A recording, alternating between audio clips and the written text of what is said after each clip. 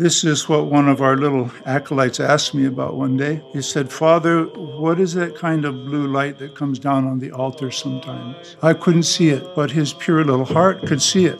That force is to be shaping our life. What we learn in the Orthodox faith is that grace is divine power. Grace is divine energy. It's uncreated light. It visited us this morning in the liturgy. Those of you who received communion received it into your bodies. This grace communes us with the characteristics of God that we're supposed to grow into in the likeness of God. His omnipotence, His omnipresence, His omniscience, all holiness, immutability. These are all divine wavelengths of this uncreated light that we can begin as finite creatures to participate in here and now and in the world to come at levels beyond description. Our faith is not about information. Our faith is about transformation.